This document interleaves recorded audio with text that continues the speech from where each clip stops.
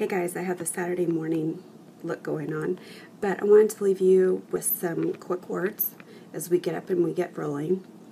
And that is, some rain's getting ready to head in, and it would be very easy just to stay in bed. I'm sure you've heard the saying, it's a opportunity clock, not an alarm clock.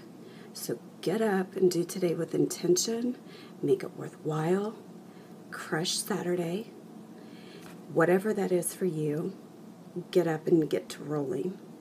I want to leave you with these final words, and that's by David Goggins. How you view things is how they are. Go crush your Saturday. Don't waste any more time. Become the Fire, Facebook, Instagram, YouTube. Have a great Saturday. Get up!